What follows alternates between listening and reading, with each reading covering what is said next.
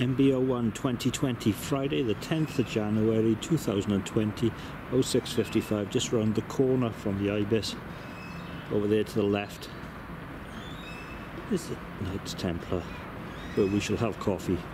Here's the plan there, then commercial rooms, then Tesco's, then drop our stuff back off at the Ibis, then Moor Beer, then the Barley Mow, then fall over. That's it, bye. And the commercial rooms, not bad. Anyway, there is a sale, curries included, and my beer, Face ID, Mr. Mackay 80,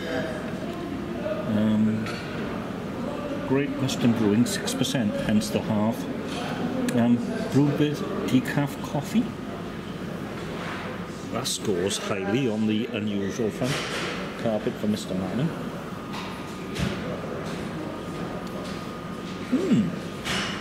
Okay, it is a bit cold. And I got a big chunk of lemon in there, which I sort of ate. When I say sort of ate, I ate. Okay, so there's nice sort of coffee in there. It's sort of a chocolatey, gently bitter finish. I'm going to say B plus and a bit. 3.2. It is cold though. We'll see. Actually, come back in a little while. This is where it gets complex. On the pump clip it says Hop Union IPA, Untapped, and the Great Western it says Union Hop IPA. Same beer, 5% alcohol by volume, keg. It's warmed up a bit since I've been looking for it. Ooh, cookie, juicy, tingly. That's a B++, and it will be over B++ by the time it warms up.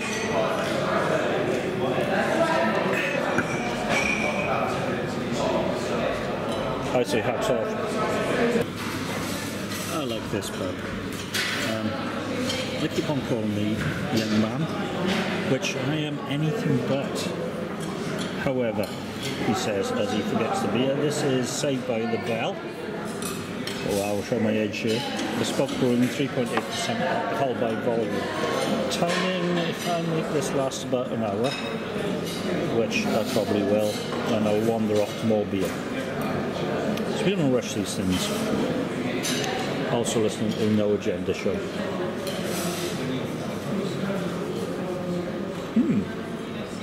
Quite malty.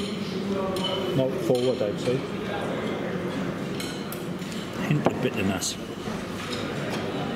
And a malty, slightly biscuity finish. B plus and a bit, 3.1. I think, yeah, a minute away. Moor Beer Co. Moor Beer Co. And definitely Moor Beer Co. I think the thing is with Moor Beer, trying to be ahead of the curve. That's not coming. Yeah, it's not bad. I was here first. You were here first. And I'll just stay in the corner. Oh, I forgot what I'm drinking. Come on. Face ID. Not Face ID. Jet IPA. 9% alcohol by volume. Red IPA. Nice glass. You. Nice t-shirt. No worries. Do you know what my platform is? That's hoppy. That's refreshing. Taste the rye. The alcohol is very well hidden. I'm going to say B++ because it is. Two things. It's a collab. Beerific Collaborate. On the back it says it's an awesome product of England. I think it is. 4.7% alcohol by volume. United we can from the Moor Beer Co. and aforementioned. Nice head. Unfiltered and pasteurized and everything. Pale Ale showcasing European ingredients. And t-shirts. I'm thinking of a red one. I could be tempted. Nice aroma. Must get better than wood nice.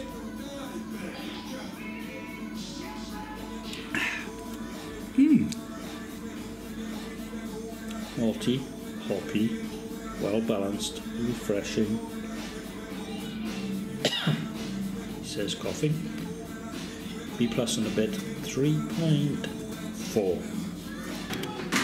Espana hop, British malt, Spanish hops, and it's can conditioned, 4.1% alcohol by volume.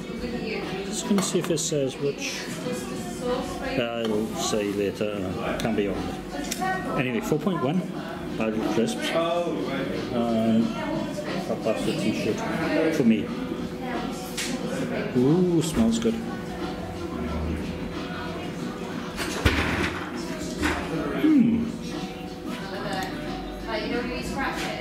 Orangey, lemony, fruity, slightly sharp.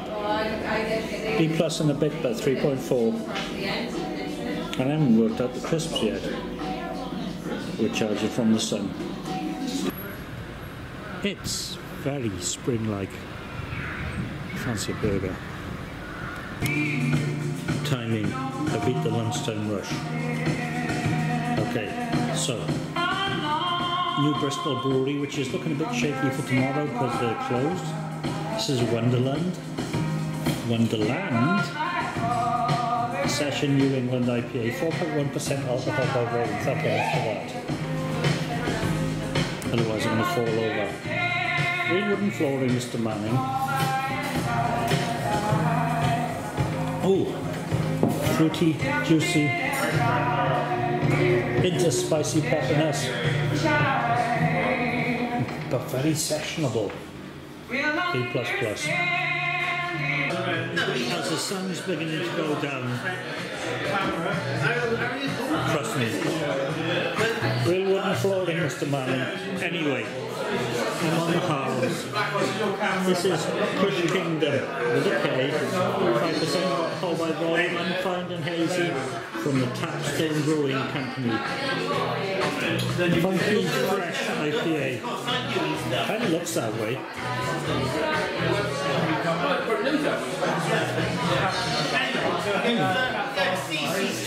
Juicy, spicy, peppery, tropical. B++. Yeah.